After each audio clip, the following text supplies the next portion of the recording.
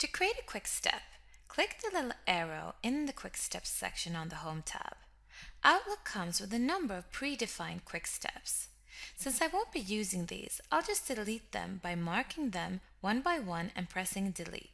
To create a new quick step, I'll click New and then Custom. I'll name it Action Urgently. I'll change the icon and select one with the exclamation mark.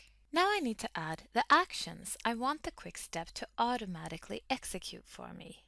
In this example, I'll add actions to set a category, to flag the email message for follow-up, to move it to a specified folder, and mark it as unread.